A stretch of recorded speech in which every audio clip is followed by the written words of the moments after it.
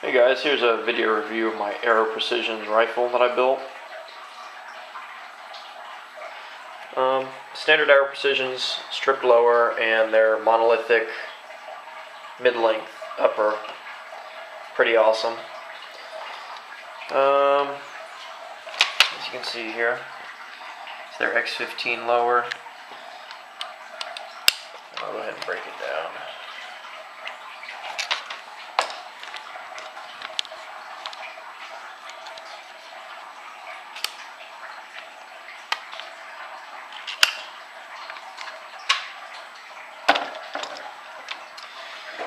Alright, the lower here,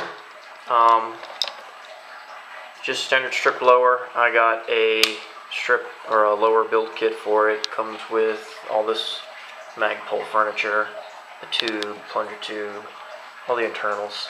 I eventually plan to put an organ ambidextrous safety on it, as well as the badass selector switch. I am left-handed, so I'll probably actually get rid of this and put one over here.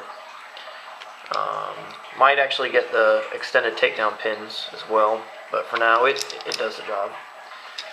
The upper here I do not have a bolt carrier. I actually ordered that about an hour ago. I'm going to go with the WMD nickel boron bolt carrier group, full auto. Really doesn't matter, but I wanted something a little better. As you can see here, this is the mid-length monolithic. It is a completely free float system. I have a 16-inch Daniel Defense cold hammer forge 1/7 twist with a Wilson Combat Accu-Tac 3-prong flash suppressor. This barrel is a tack driver. This is my first build. I've had a bunch of people tell me do not go cheap on the barrel. So this is a $375 barrel, and it throws maybe an inch grouping at 100 yards. It's amazing, and I'm not a good shooter at all. So the great thing about this system is the rails do themselves come out. You can see these screws here on the bottom, and you can swap out this rail for a half rail, which I have here on the bottom, or you could do a completely blank rail with quick swivel mounts here. So it's got that. I have the Rainier Arms ambidextrous Raptor. I absolutely love this thing. Can't get it out of here one-handed. This is the greatest charging handle ever. It's about 90 bucks. I got mine from Joe Bob's, cheapest place at the moment. I mean, it's just a regular charging handle. I like the latches.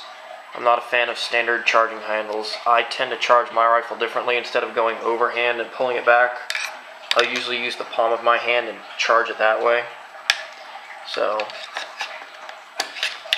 it does this job. Get that back in there. It comes with the dust cover and the Ford Assist pre-built. This is not the blemished model. This is the cheaper one. So it came with only a few rails instead of all of them. Up top, I've got the Bushnell Trophy 1x32 red dot. This is actually a really good red dot if you like the ACOG style. It's a matte finish. It's got very good quality. I love this thing. A little on the heavy side, but it's got backup irons up top, which are kind of redundant if I got Magpul MBUS sights. If I can turn it on here. It's got a T-dot reticle, red and green. Excellent red dot. I actually have not shot the rifle with this yet. I'm waiting on my bolt carrier to come in. So apart from that, the great thing about this setup is the barrel nut. You can't really see it too well. It's right there. You don't have to align it with the gas tube. You go ahead and put your gas block on the rifle or the barrel here, and you go ahead and put the gas tube in. Go ahead and stick the gas tube in there and install the gas tube and barrel assembly in, and it just goes right into the upper.